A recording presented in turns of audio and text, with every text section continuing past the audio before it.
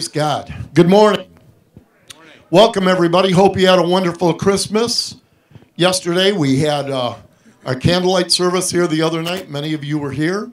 And we had a really good crowd here. It was a fun night. So we're glad you're here today. We know with the holiday yesterday, we know there's going to be far fewer here today, perhaps because of the holiday, but we're glad you're here. Amen? So let's ask the Lord's blessing. Father, we want to give you the praise, and we want to give you the glory. And God, I am thankful for the Christmas season. I'm just thankful that people are, to some degree, mindful of some things of God. Not all of them, but some things. I thank you, Father, for every nativity scene. Thank you for every angel, because they speak of the announcement of your coming, and they speak to the word that became flesh and dwelt among us. So, Lord, have your way in this service this morning. We give you the praise. We give you the glory. Lord, we know you're here. May we be here. Sometimes we can be somewhere and not really be there. Lord, may we be here. May we encompass this space with your presence. In Jesus' precious name, amen and amen. Praise God. Let's worship the Lord. Those who can stand, would you please stand for worship? Okay. 1, 2, 3, 4.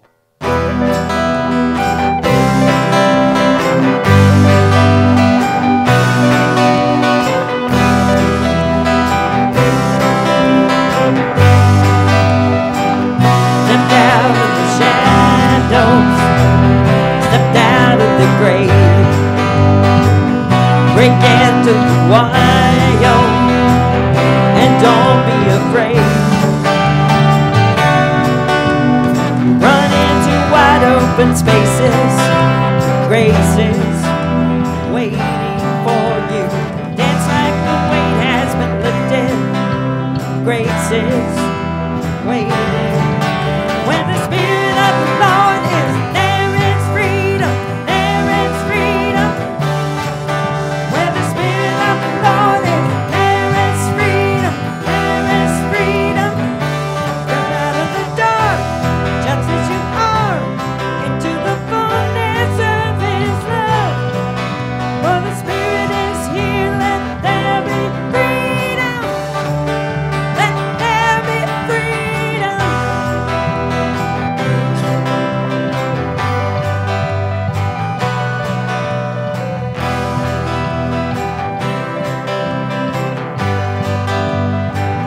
Bring all of your burdens, bring all of your scars. Come back to communion, come back to the start. Run into wide open spaces. Grace is waiting for you. Dance like the weight has been lifted. Grace is waiting. When the Spirit of the Lord is, there is freedom, there is freedom.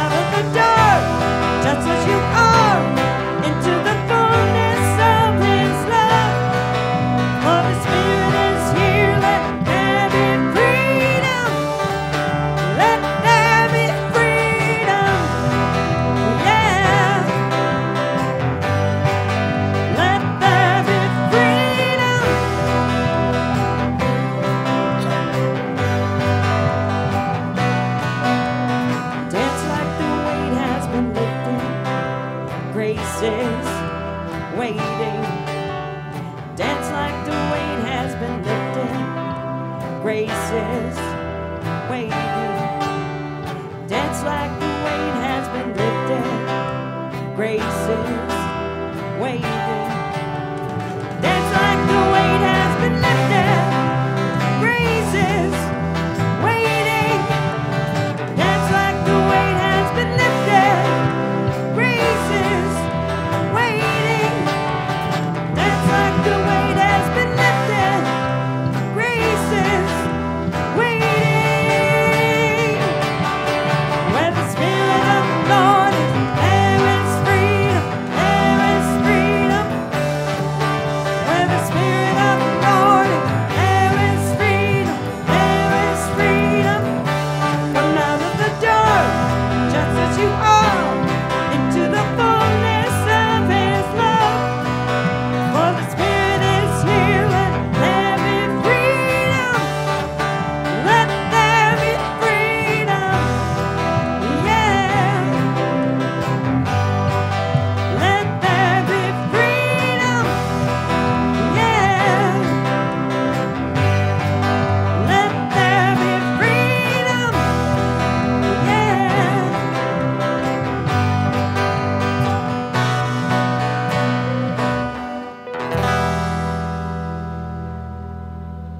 God. Hallelujah. Hallelujah. We're going to have prayer a little bit later, so wait till I come back up and we'll be leading in prayer. We're going to have definitely a special time of prayer for some very specific needs that are happening in our body. So that'll be a little bit later, okay? Okay.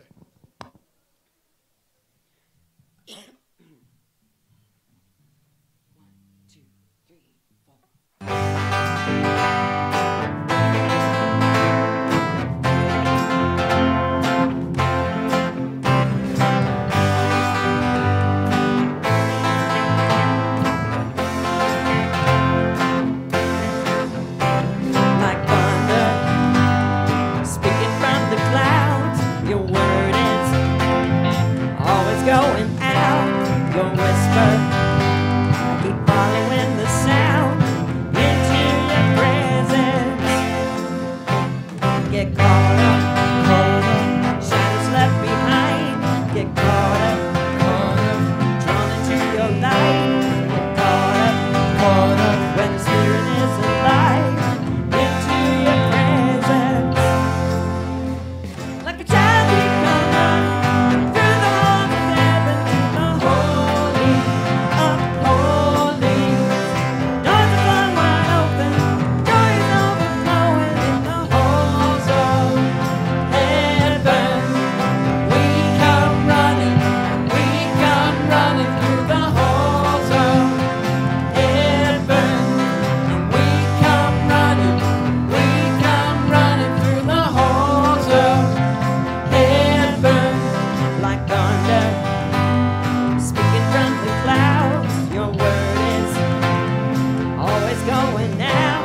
Your whisper, I keep following the sound into your presence. Get caught up, shadows left behind.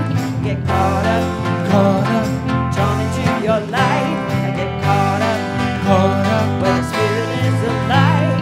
Into your presence, like a child we come running through the halls of heaven to the holy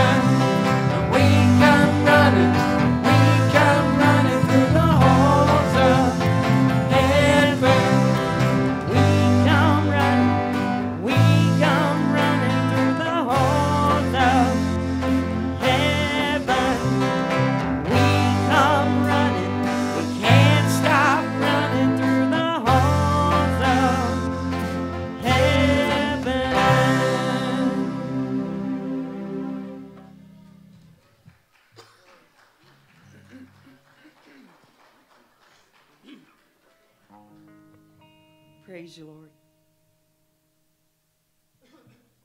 You know, Lord, that for some people that sounds like that is a kind of a blasphemous thing. But you said that we were going to be like little children. And that's what little children do. They run, they shout, they get excited, and they run right to you. Lord, that's what we have to do. We have to stop looking at all the other things that are going on and start looking toward you and being excited about you and what you're doing. Because the enemy's done enough. I'm tired of hearing about what he's done. I want to hear about what God's done. So, Lord, pour out your Spirit. Let your Holy Spirit move upon us. Because you know our hearts need your move. We can't stay in the same place and be growing in Christ. We have to keep moving. So, Lord, move us today in Jesus' name.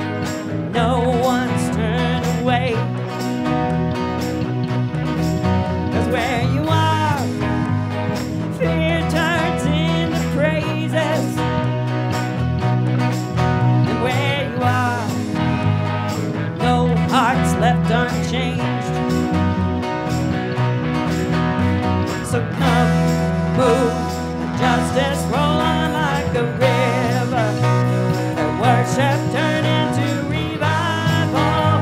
Lord, lead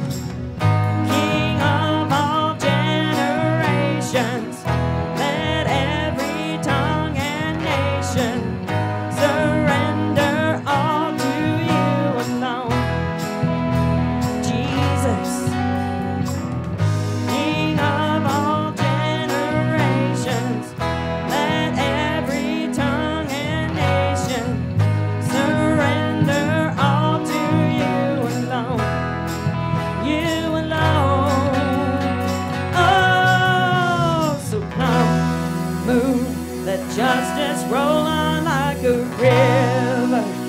Let worship turn into revival. Lord, lead us back to you.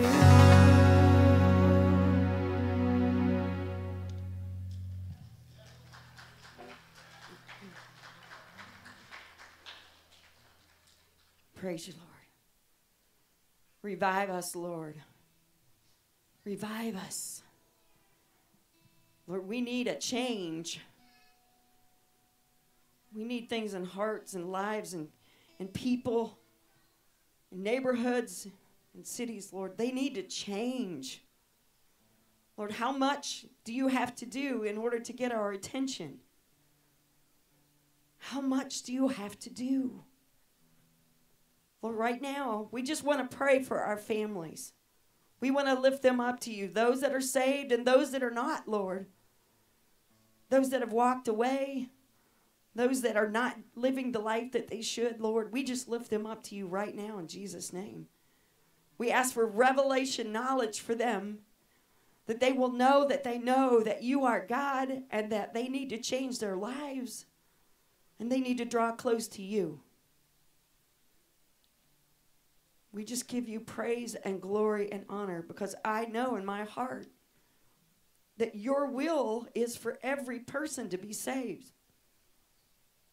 That's your plan, but not every person will choose it. So, Lord, we just ask that you would touch their hearts and tug at their heartstrings.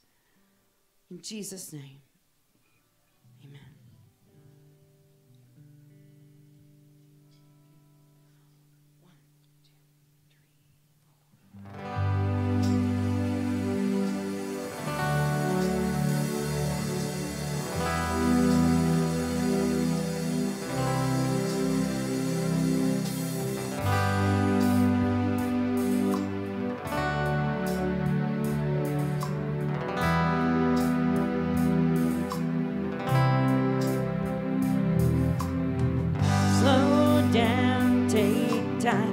Breathe in, he said, it reveal what's to come. The thoughts in his mind, always higher than mine, and he'll reveal all to come. So take courage, my heart, stay steadfast, my soul is in the waiting. In the waiting, hold on to your hope as your triumph unfolds. He's never failing, he's never failing, no.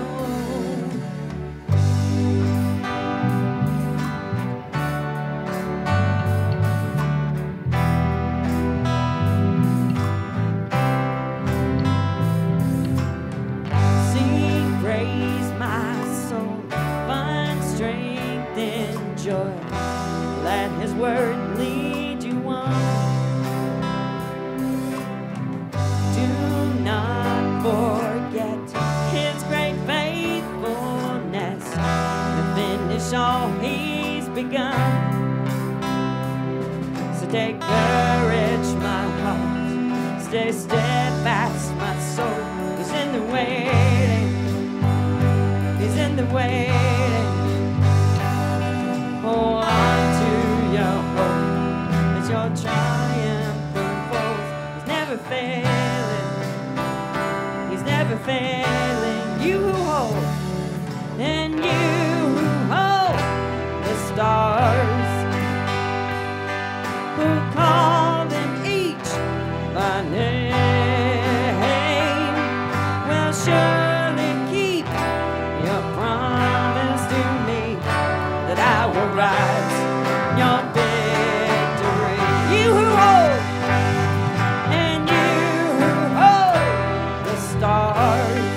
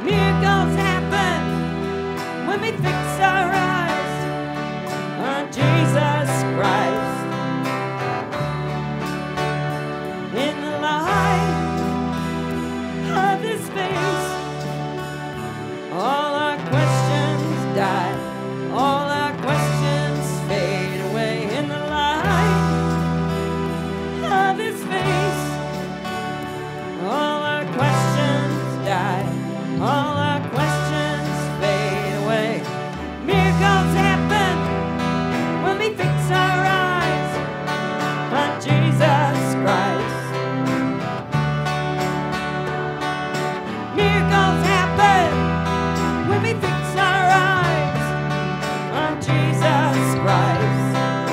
Yes, Lord. Miracles happen when we fix our eyes on Jesus Christ. Miracles happen when we fix our eyes on Jesus Christ. Miracles happen when we fix our eyes on Jesus Christ. Miracles happen when we fix our eyes on Jesus Christ.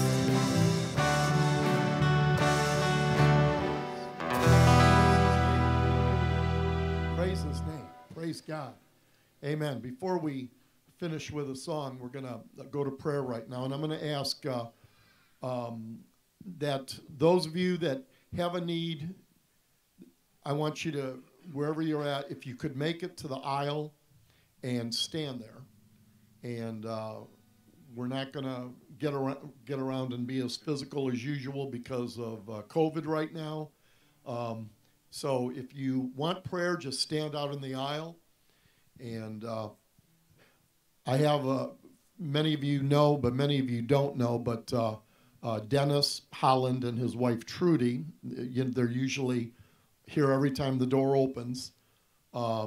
They were here 2 nights ago, and yesterday morning at 8:15, she fell down and had a very, very massive stroke.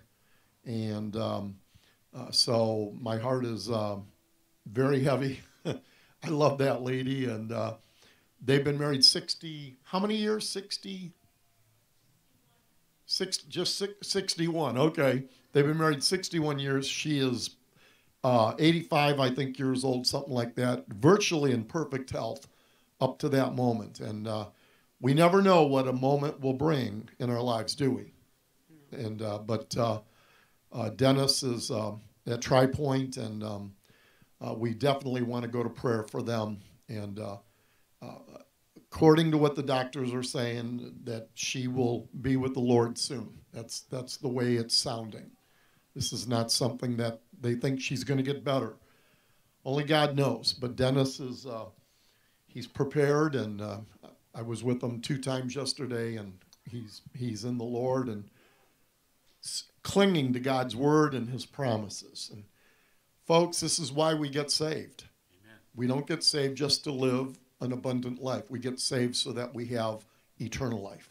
Mm-hmm. And I want us to also keep Daryl Anderson in prayer. His rehab has been going very well, but this he has a sore now on his heel, and that's not good. He can't do his rehab now. They got to deal with that. Loretta Hermadka has COVID, but she's doing well with this new one. It's not like like it was a year ago, thank God. And the Thomases are sick, and other people are dealing with health issues. So let's just go to the Lord right now. Those that want to touch in body, just step out into the aisle, or you have something on your heart that you just want to bring to the Lord, just step out there and we'll see you. I want the members to look around. Let's point in the direction of somebody. Praise God. And let's first lift up our brother Dennis. And Father, we ask for Dennis and his family this morning. God, we all know deep down in our hearts, we know that we're going to get to heaven some way. I've always hoped that the Lord, you would just come and take us all at once. That's the way I've always wanted it to be. But I've had to learn that whether I like it or not, one by one, people we love go ahead.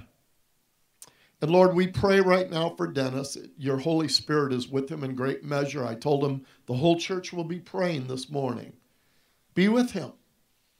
Many of us have crossed this line of the sand with others that we love, and we pray for Dennis. We pray for Trudy. Lord, have your way with her. She's yours. She belongs to you. And as the Apostle Paul said, whether I am alive or whether I'm dead, I'm in the Lord. Hallelujah. Whether I'm here on earth or I'm in heaven, either way, She belongs to you. So God, we pray that grace and mercy for that family today in Jesus' precious name. We pray for Loretta and other members of our congregation, Daryl Anderson, Lord, that you touch them. Those that are standing in the aisles, many that are in the aisle this morning, God, you know the need in each and every one of their lives, Lord. Some things may be spoken, some don't need to be. God, because you see the heart. So, Lord, we ask in Jesus' precious name for these in the aisles, Lord. You know the things that are on their heart. You know the situations, Lord, that they're dealing with. You know the things going on in their body, in their mind, in their hearts. So, Lord, we just plead the blood of the Son of God over our brothers and sisters. We thank you for the forgiveness that's found in that blood, but I thank you for the healing that was provided by your stripes as well. We give you the praise, we give you the glory. Even in the midst of our sorrow, we praise a living God, hallelujah, who has the power over death itself. You proved it by coming into the world as an infant. You proved it by living sinless. You proved it by dying on the cross for our sins, but you really proved it when you rose again from the dead and you sit at the right hand of the Father this morning. And you intercede for every member of this congregation, as well as every believer on the face of this planet, every sinner that will call out to you today. You hear us all. And God, we want to thank you and praise you for just being our God. In Jesus' precious name, amen and amen. Praise God. One more song. Praise God. Amen.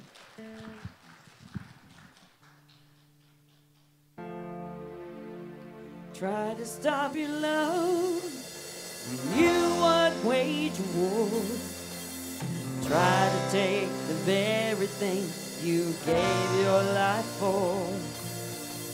You would come running, tear down every wall, all the while shouting, my love, you're worth it all.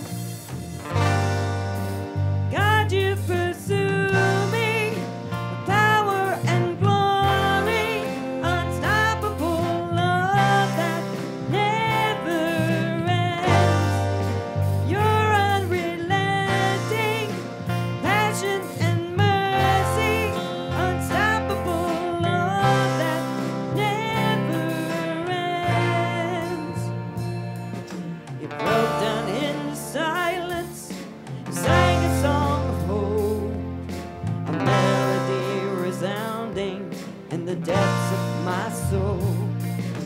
You have come running, you tore down every wall, all the while shouting, my love, you're worth it all. God, you pursue me with power and glory, unstoppable love that never ends. You're unrelenting, with passion and mercy, unstoppable love that never ends. No sin, no sin, no shame, no past, no pain can separate me from your love. No height, no depth, no fear, no death can separate me from your love.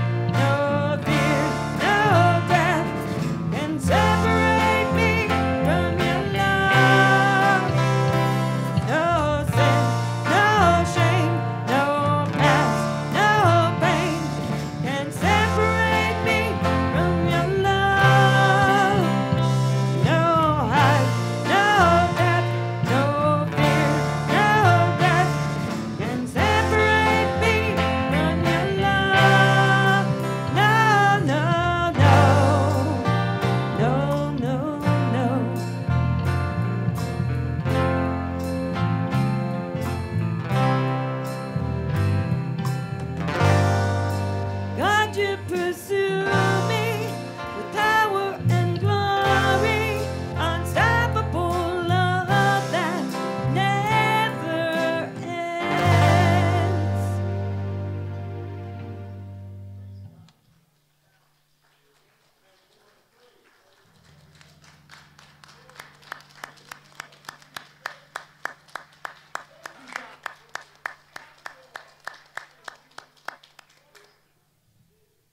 Our Lord is worthy, isn't he? Amen. Amen. Praise God. And even in the midst of sorrow, as we're going through some of the things that we're going through. And this morning I want to touch on really how the struggle that we go through in life. How many know there's a lot of struggle in life? How many believe that once you think you get to the place where you're not going to struggle as much anymore? How many get real surprised? Amen? Amen. Hallelujah. Praise God. Thank you, team. Hallelujah. What a glory to God. Thank you. Praise God. You may be seated. Hallelujah. Amen. Oh, praise God. We had a wonderful Christmas Eve here, and I want to thank all of you that showed up. We had a blast. It was just an amazing night here together, and the wise guys sang. How was it? Pretty good? Is it okay? Yeah. People think we're called the wise guys to be funny. No, we're serious. We have wisdom in Christ. Hallelujah. Amen? I mean, we're trying to be serious with it, and people don't believe us at first. Hallelujah. But we have the wisdom in Christ. Hallelujah. Amen. It's working. Thank you, Al. Hallelujah. Praise God. The format's off a little bit. And we'll see if we can straighten that out. I'll just continue while you're trying to frame it up. Bible study on Wednesday morning that we usually have is canceled until January 19th at 11 o'clock to 12:30, and so we're going to take a few weeks off. Give Faith a rest. Hallelujah. She is an amazing Bible teacher. Those of you that come to the study, you know that is one of the best. Isn't it one of the best Bible studies you've ever been in your life? I'm serious. God has gifted us with just some amazing people here. Praise God. And we praise God for that. Coming, the Godspeed Cafe Men's Fellowship. The next time will be January 5th. So this Wednesday is the 5th Sunday of December. There will be no Men's Fellowship. But the next time we come together, we're going to have some of Lisa's famous pulled pork, dinner with sides, desserts, and drinks. And 2 weeks from then, in the middle of January, we're going to have some of Judy Freeman's world-famous lasagna. So the guys, we're going to be eating good in the hood. Amen? Hallelujah.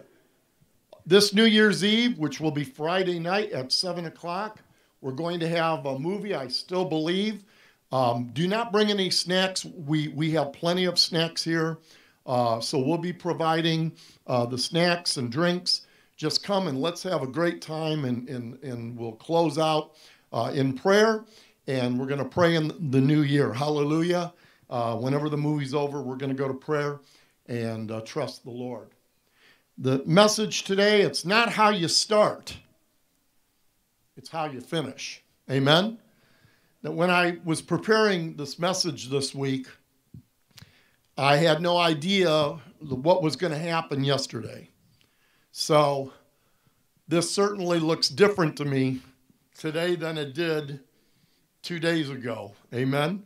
Hallelujah. Anybody know who this is? Yogi Berra. What's he famous for? It ain't over till it's over. Amen? Hallelujah. Amen. It's not a Bible verse, but it almost is. Amen? Because there's a whole lot of Bible that kind of talks like this. Amen?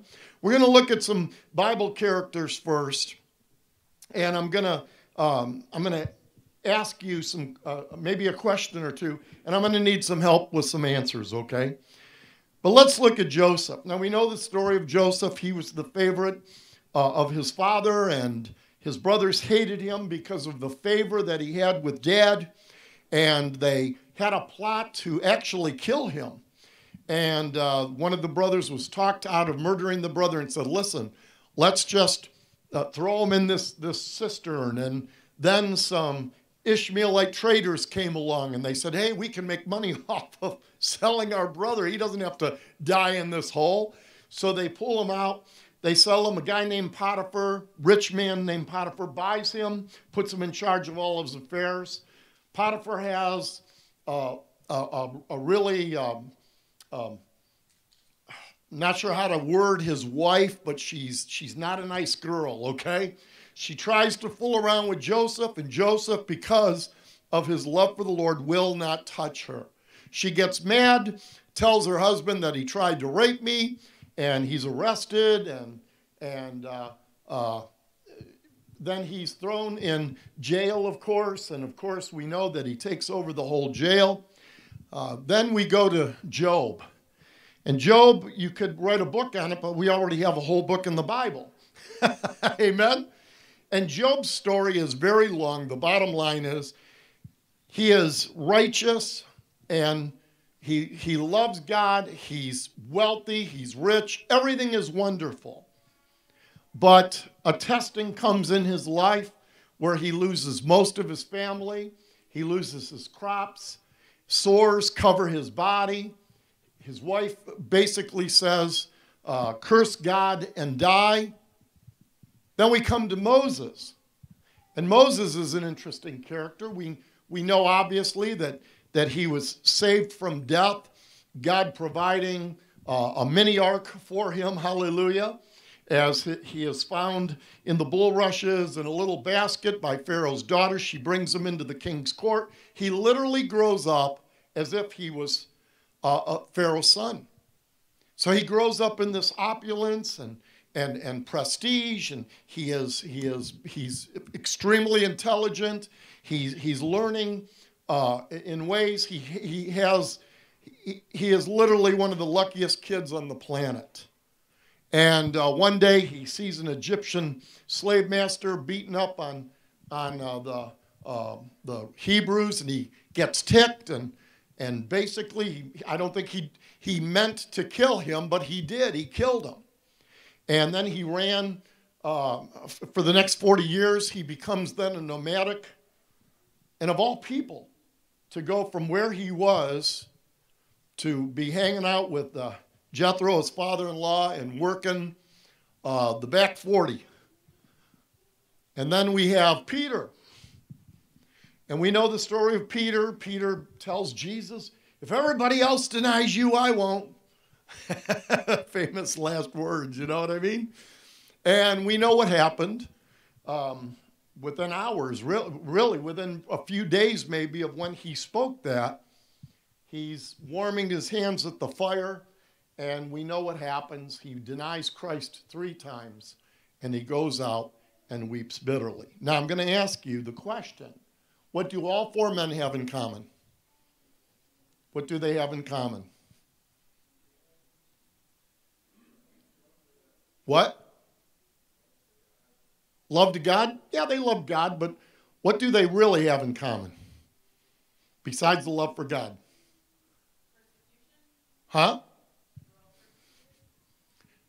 Eventually, but yeah, I didn't show that, did I? What did I do? I just showed you the problems they had. No, they finished, all 4 of them, they finished strong. They finished strong. All 4 of those guys finished strong. It didn't matter how bad the things that came against them. They were good for it. Hallelujah. They were good for it. And the rest of their lives is occupied in countless chapters of the Word of God. Hallelujah. Amen? So they finished strong. And Ecclesiastes 7:8 says, the end of the matter is better than its beginning. The end of the matter is better than its beginning. If Trudy goes to be with the Lord today, and there's a very good chance she will.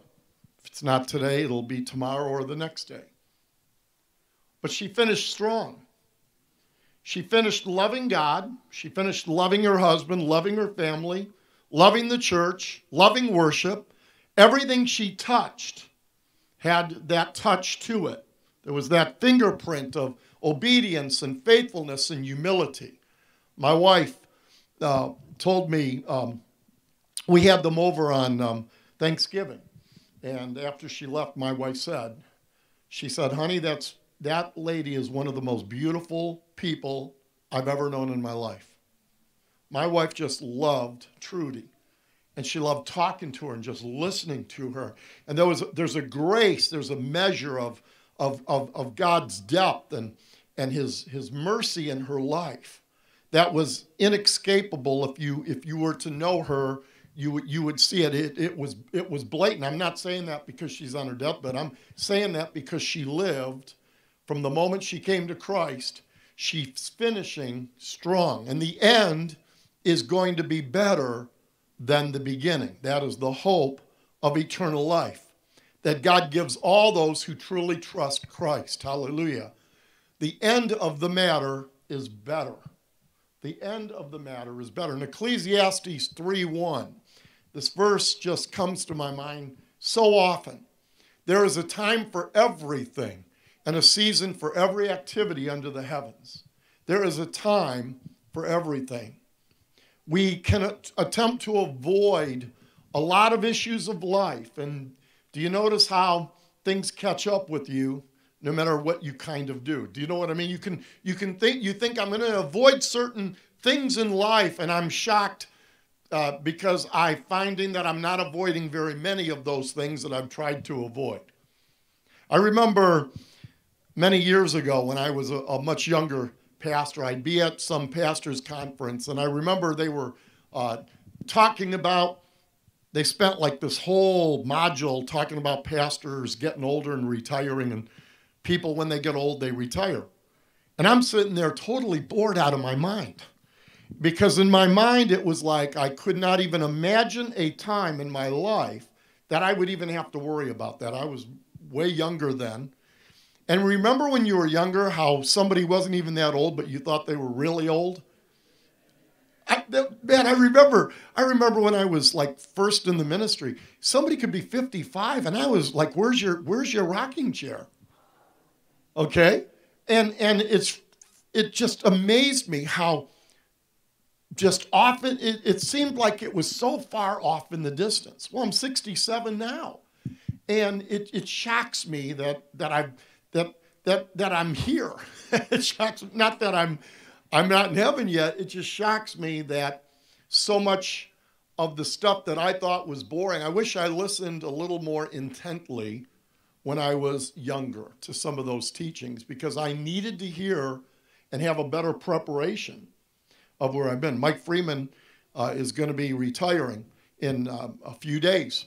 But I remember Mike Freeman when he was on the other side of that ball. I remember when Mike came to the Lord when he was 20-something. Hallelujah. He gave his heart to the Lord right here in this church. And there are many of you, you've gone through a season. There's a time for everything and a season for every activity. And there's lines in the sand.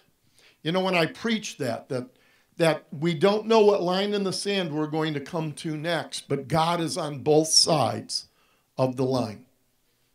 And when I went to stand next to Trudy with Dennis there, I couldn't stop thinking about God is on the other side of wherever this is going. There's no place that the true believer can go that the Lord is not there. And that's not only a hope, that is a reality. Hallelujah. In Luke 14:28 through 30, suppose one of you wants to build a tower. Won't you first sit down and estimate the cost to see if you have enough money to complete it? For if you lay the foundation and not able to finish it, everyone who sees it will ridicule you, saying, this person began to build but wasn't able to finish. My prayer is that every single one of us, our lives will not be judged upon a something that God was building and we didn't give him enough time to finish it. Isn't that true? And I'm not talking even about getting old. I'm talking about remaining faithful to the task until we get there. Hallelujah. That we remain faithful to whatever the Lord has given us in our lives.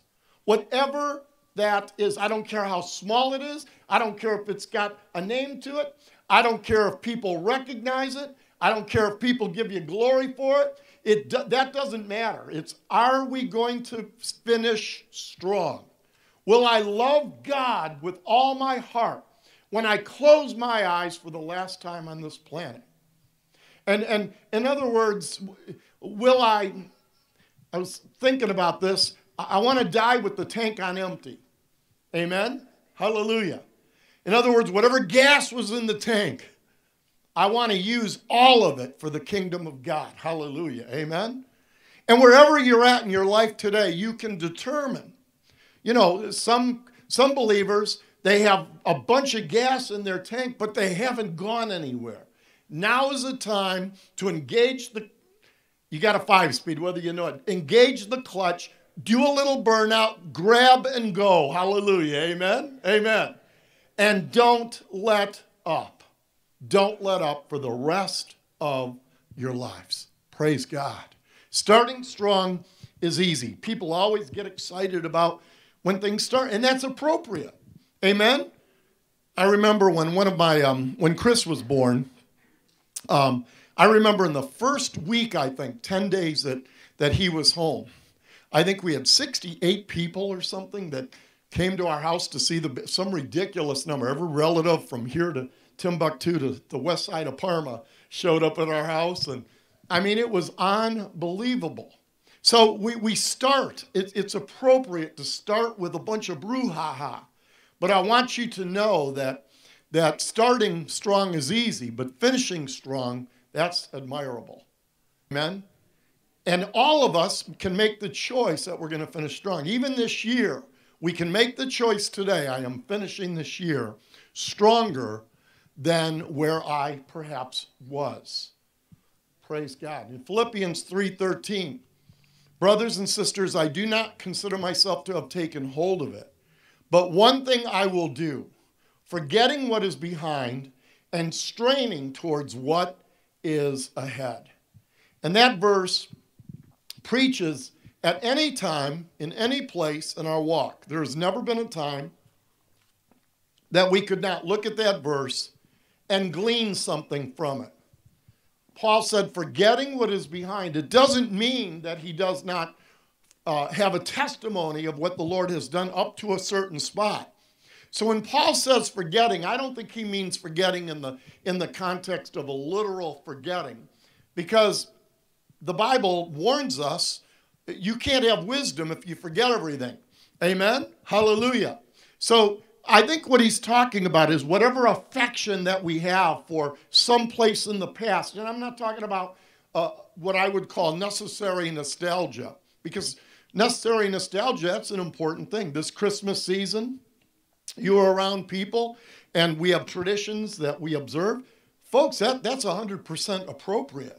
Amen. God help us if we get rid of that. Don't forget that. Amen. But I think when he talks about forgetting, I think it's like whenever God moves us from one place to another, okay, it is very easy to stay in a place to where we are completely comfortable. And sometimes it is not moving physically to a different spot. It is changing the mentality of the mind. It is changing the way we're looking at something. I've had to learn as a pastor that there's so much flex and flow that in the body of Christ and in the history of this church. I've been here long enough so that I've seen good times, I've seen bad times, I've seen terrible times, I've seen euphoric times. I feel like I've seen it all, and yet I know that I have no idea what tomorrow, 6 months, a year will bring. But I've seen God do enough faithfully in years past to know that I can trust him for the years in the future. I've seen God be very faithful this last year. For many of us, it might not have been a good year, but we serve a good God. Hallelujah. no matter how stupid the year was, okay, God was good. Hallelujah. You know, we closed 3 times in this last year because of COVID, okay? I know one of our sister churches is closed today because a bunch of the members got COVID in the last week. I know of other churches that are suspending services right now. So I'm glad you're here. Hallelujah. Push comes to shove, if we have to close again for a few weeks or whatever, I guess we'll do it. Right now, I don't think we have to, but we've had to learn to ebb and flow. If you'd have told me 5 years ago that we would come to a place where in 1 year we would have to close the doors for 3 different times, I'd have laughed in your face. There is no way that could ever happen. And then now I realize, like, wow, the Lord is flexible with us. Amen? Hallelujah. And what I rejoice in is how we've come back from things. Hallelujah. We've come through very uncertain times, but God has been certain. Hallelujah. Amen. Praise God. I've had some bad years, but our God is a good God. How many have had bad years? Amen. How many have had good years? How many have had great years? Yeah. How many have had really, really bad years? How many have had years you wish you don't even remember how bad it was? Okay, amen. Yeah, that's life.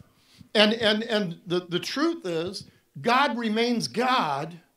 And as you grow in your faith, you start to realize that how good something is really isn't the sum total of it all. I used to think, like, whatever we do for the Lord, it needs to be so successful. And now I realize, no. We just need to remain faithful. Hallelujah. Don't worry about comparing yourself to other people. Worry about applying excellence to whatever you will do for the sake of the kingdom of God. Hallelujah. Dennis and Trudy, this door barely opens without them being here. Can you remember the last time we had a worship service that they missed? It's hard to remember a week that they weren't sitting in that spot. You know, we need people to help in the children's department. We don't have a lot of access to people that want to help. Trudy has practically begged Lisa to let her help, and Lisa's kind of resisted only because she's 85 years old, and it's not that she can't do the job. That's not the issue. We're trying to get younger leadership, but we have a lady, 85 years old, that multiple times told Lisa, if you need me, I'm there. Hallelujah. My friends, that's somebody that has a good God. Hallelujah. Amen. Amen. She was never too old to serve the Lord. She was never too old to say, hallelujah. You know, change happens.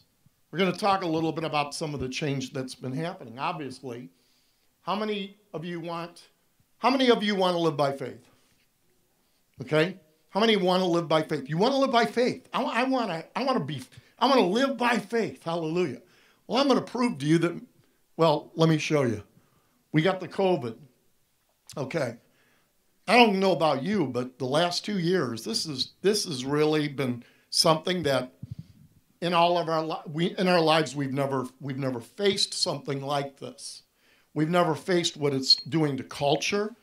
We've never faced what it's doing to us physically. We never faced what it's doing to us corporately.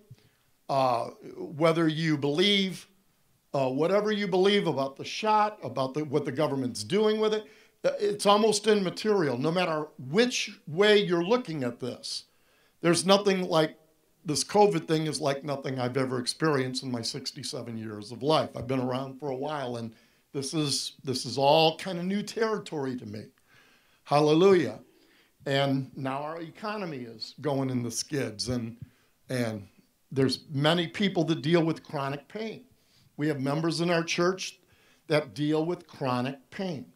We have people that are dealing with things that I could not deal with.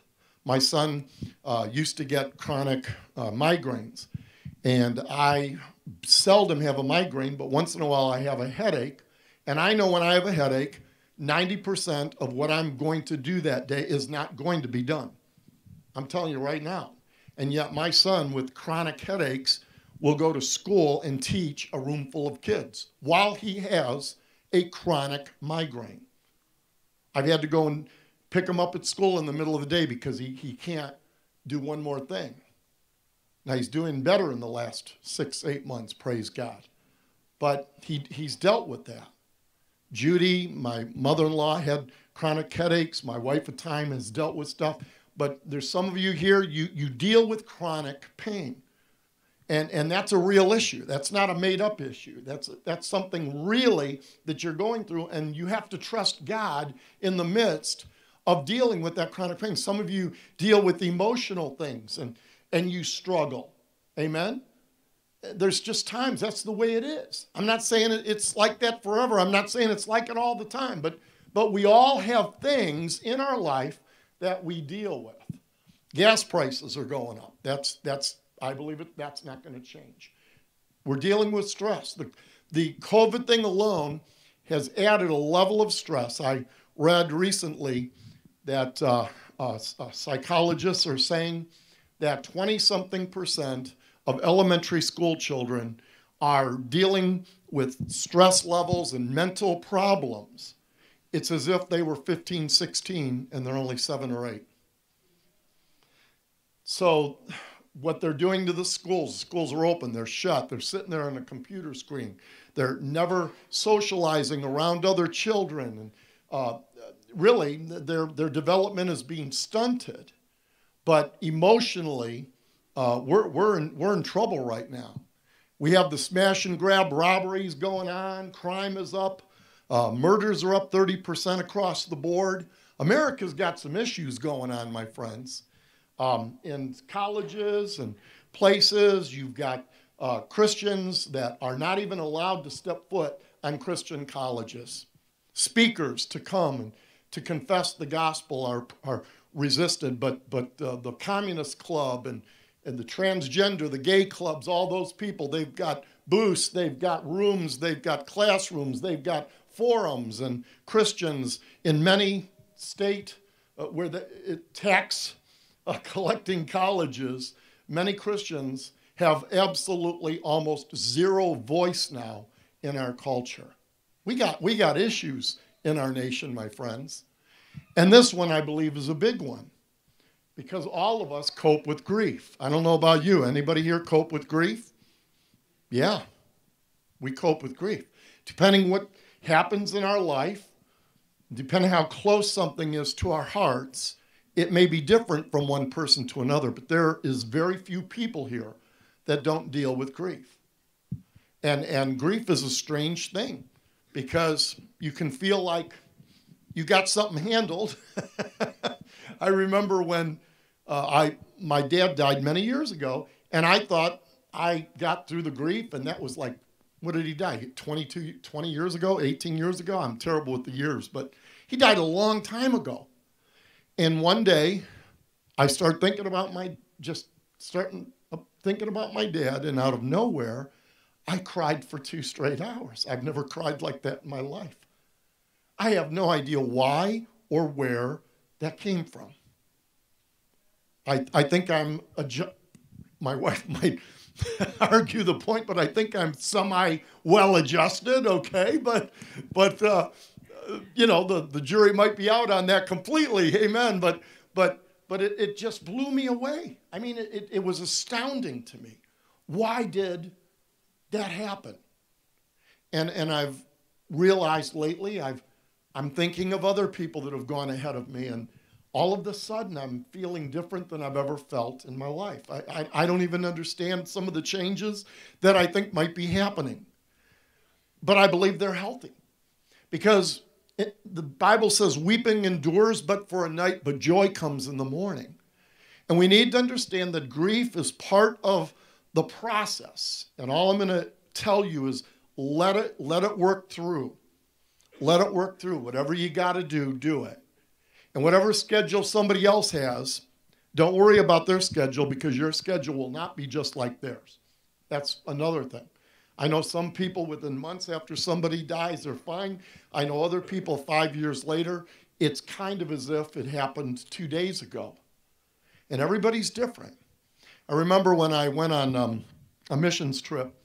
And I remember coming home, and you guys know this story. I've told you many times. But, man, I missed Lisa, you know. And I was down there about 3-4 days doing pretty good. And by the 5th day, I was worthless. And I got to be honest, the ministry I did down there was, the Lord was like, you've heard me say that. The Lord was like saying, what are you doing down here? You need to be back at Mentor. You're a pastor. You're not going to be a missionary, okay? But I remember just missing Lisa. I mean, I was ready to find a Jamaican with a little boat, give him I had a $50 bill. I'm going to give this guy $50. We're going to Miami. I'm going home. I mean, I got in this thing to where I was missing Lisa in a way that I never knew I could miss someone. And I'll never forget it. I was sitting with my mom in Burger King in Painesville.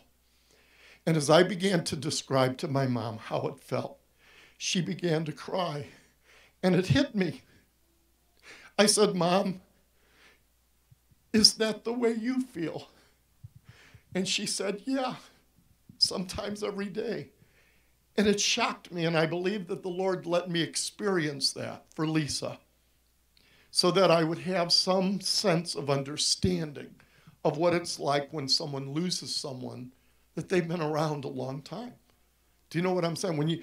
I remember when I was younger, remember when you were looking, nobody died. It was like Grandma and Grandpa was there, all the aunts, cousins, brothers, sisters, everybody's there.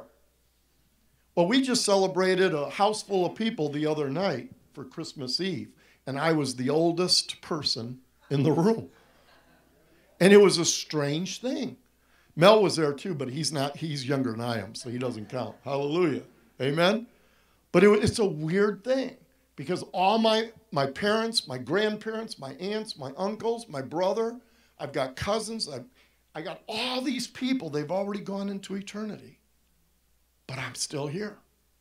So we need to understand grief is a real thing, and it's something that we're going to go through. So all I'm saying is allow yourself to work through that process. Allow yourself to, and the holidays accelerate that. We know that because there's things that we want to feel. Christmas is never the same for me than it used to be. Do you know what I'm saying? I mean, I miss every time a relative went, when that Christmas came, it felt different. But God is still with us where we are at. And do you understand what I'm saying? So we have to find then, as the tradition may be in the same place in the same time to some degree, but the dimension of what is happening is completely different. It's totally different now than it was just 10, 15 years ago. And it's going to be different 5 years from now than it is now. But you have the Lord to help you navigate, amen, this course. Hallelujah. Praise God. We find ourselves in a unique position that maybe we are living by faith after all. You know how we think, well, I want to live by faith. I want these amazing things to take place. I want to be honest with you. Maybe putting up with what's happening in the world, what's putting up with happening with suffering around us, what's putting up with loss, with putting up with whatever we're putting up with. Maybe we're living by faith after all. You know, one thing I like about the Chosen series, my wife and I have been watching the first 2 seasons of The Chosen. What I like, how many have seen that? If you have never seen The Chosen, it is off on a scale of 1 to 10, I give it a 14. Because what they methodically do is, you know how many times in the Bible you'll see a verse and whatever. And then you go to the next verse. Sometimes there's 20, 30, 50, 120 years in between those 2 verses. A whole lot of living went on in between those 2 verses. Did you know that? Many times you read a story, Jesus did this, and then he did this, and then you find out, wow, that was like 6 months later that Jesus actually did the next thing. So there's all this living going on. And even around Jesus, even around his ministry, even around his birth, even around every single thing, there's all this tapestry of history taking place. And it's swirling around our concept of what things are. What I love about The Chosen is it shows the disciples as being, at times, a bunch of imbeciles. And when you look at the old movies, the disciples are all, everybody looks like they're from a Sears catalog, you know? I mean, everybody looks together. Everybody looks nice. Everybody looks attentive. You know what I mean? And what I like about The Chosen, man, they spend a lot of time showing how weird these guys were and how mean they were to each other and how they were struggling to comprehend what is happening. What are we supposed to do? Where's the master? The master's been gone all day. Why is he gone all day? Our picture is that when Jesus showed up, oh, Lord, we were just fasting and praying, waiting for you to return. No, they were upset that he was gone all day. He'd say, I'm going to go somewhere, and they expect him back in an hour, and he comes back at 9 o'clock at night when he left at 8 in the morning. And they're all ticked. And we don't picture the humanity that surrounds the story. And that's where The Chosen is beautiful in depicting how it probably was. When I look at those apostles, that's exactly how it is. Because if God were to take 12 goofy, normal people, abnormal people in this world, I'm not going to say normal, because we're all abnormal, amen? When God calls us, he didn't call us because we were normal, amen? He called us that through after a lifetime, we might get to the point to where there might be some normality in us when we go to be with the Lord. So he picks out these 12 guys, these crude fishermen, this tax collector, a few farmers.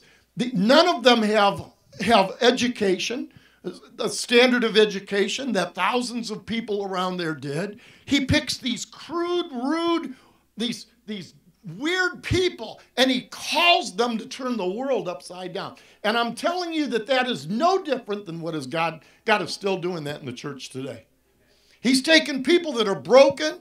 We're like birds with broken wings, but God says you are going to fly. It's just a matter of time. Hallelujah. Amen. Praise God. So how do we strain ahead? James 1:4 talks about, let perseverance finish its work, so that you may be mature and complete, not lacking anything. To be mature and complete. And whenever somebody leaves us to go into eternity, just like when Nancy left us, Roy left us, Bud left us, they left mature, but they left complete. There was a completeness in their life. There was when you look at their lives, there was so little else that you could picture that they had to accomplish. Remember when my brother Joe died, he was 53. And I remember at first it's like, how can somebody so young be allowed to die? I mean, it just didn't make sense to me. But I remember that the Lord just gave me this, it was a sense of peace that this is when he was to really go home.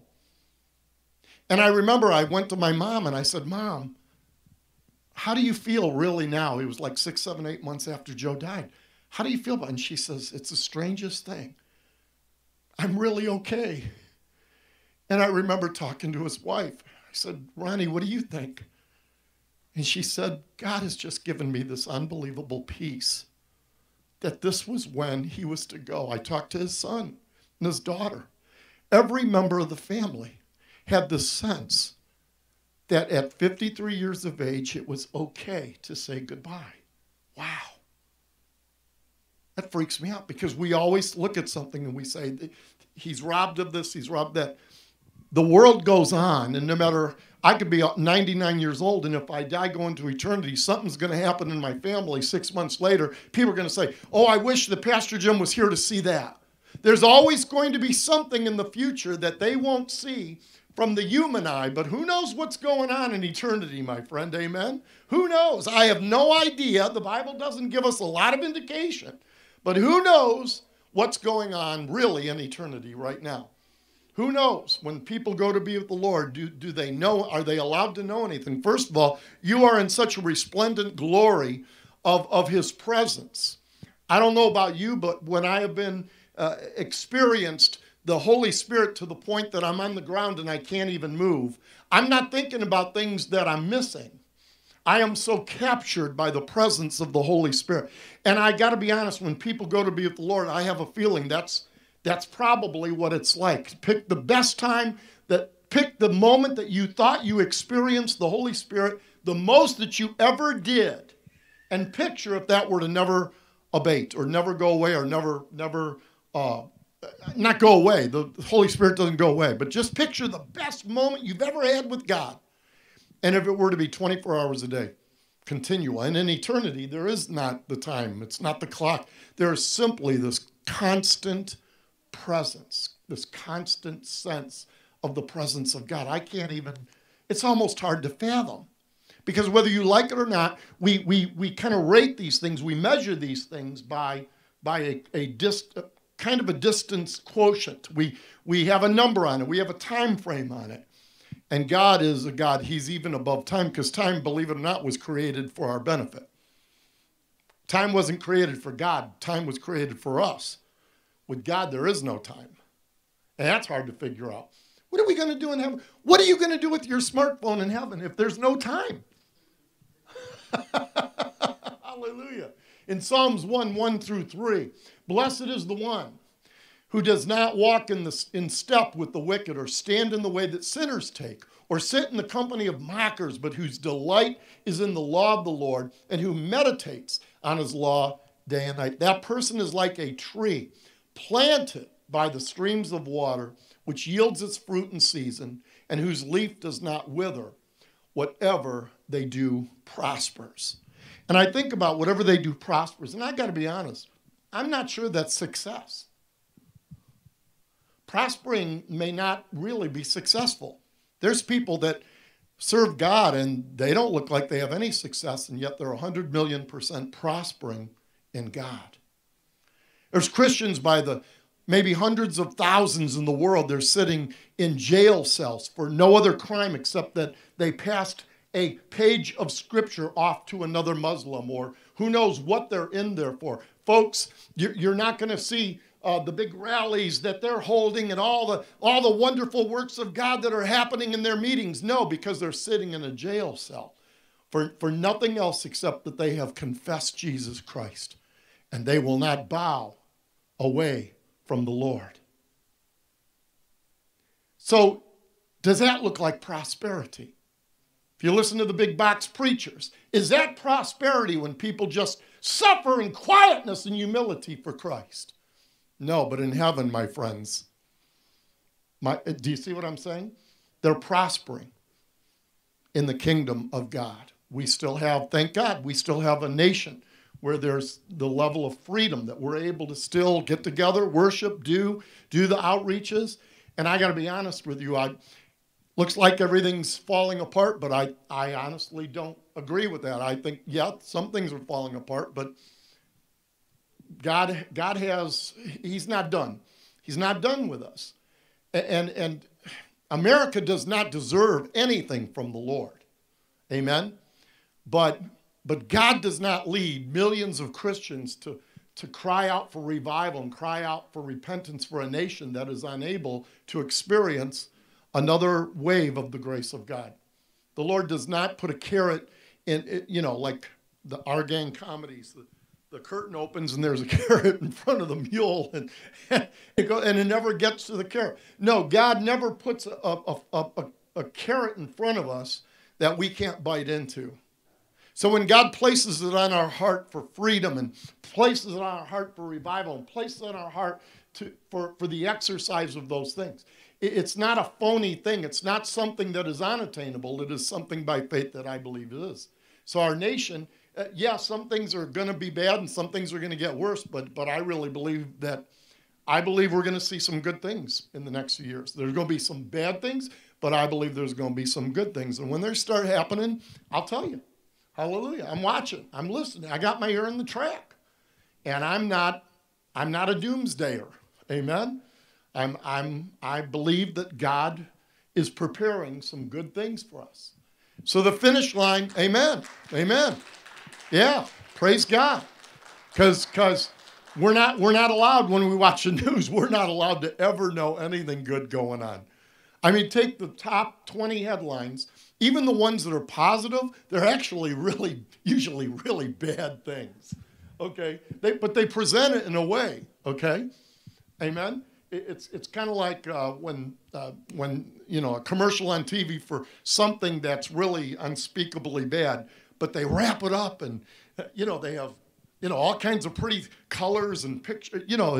It's like a product that you really don't want to buy, but boy, the box sure looks good. And in a way, that's the way the news is. So, but we're coming to the finish line to this year. Now, I know in one way it's nothing more than a number on a calendar. Isn't that true? But in a way it's not. Because we are coming out of one year and we're going into another. And whether we like it or not, we're going to be leaving a season and we're going to be entering into another. So my prayer is that in year 221, we finish strong. We finish the year, amen, with our hands in the air, admitting that we've run the race this year. And if God gives us strength to run another year, we run. Because as our Trudy the other night, she had no idea when she stood here and I praise God, I know you guys don't like me taking pictures sometimes, but during the candle ceremony, I got pictures all around, and I've got a good shot of her holding her candle. That's the last picture of her that will probably be taken on this planet. I had no idea when I took that picture the other night that might be the last time that somebody takes a picture of her. Amen? Okay. Now, how many remember when I used to be able to stand, to just right from here, stand up here and just get up there? How many remember that? I don't do that anymore, okay? Amen. Let's stand and open our songbooks to number 12. Great is thy faithfulness. Yeah, I shouldn't have done that. What do they say? Watch out for that first step. Amen. Hallelujah. They ain't kidding, man. Hallelujah. The second one ain't so bad, but the first one, gonna need therapy this week. Okay, praise the Lord. Great is thy faithfulness. Number 12. Has God been faithful this year? Yes. Have we been faithful? Well, to some degree, yeah. Some degree, I think we've been faithful, but there's always somewhere else in my heart that needs to be yielded to the Lord. Isn't that true? There's always something else. I'm just amazed that this far, how far I still have to go. And you know why that's true? Because no one gets to the end of who the Lord is. When a person thinks, I know exactly the way God completely is. When people talk, that's pride, my friends. That's not spiritual wisdom. The deeper you get into the Lord, the deeper he gets. The farther you get into the Lord, the farther that you will have a sense that you could go. Because there is no limit to his love, to his grace, to his mercy, to his righteousness. There is no limit. It is unlimited. And I have not experienced, nor have I obediently lived to the full measure of those virtues. And if you have already, then you should be floating up into heaven. You'd be getting hit by the propellers up there, amen, as you're floating up there. You know what I mean? But you notice how gravity still has a little bit of hold on us, amen? Amen? Praise God. Great is thy faithfulness, O God my Father. There is no shadow of turning with thee. Thou changest not, thy compassions, they fail not. As thou hast been, thou forever wilt be. Great is thy faithfulness. Great is thy faithfulness.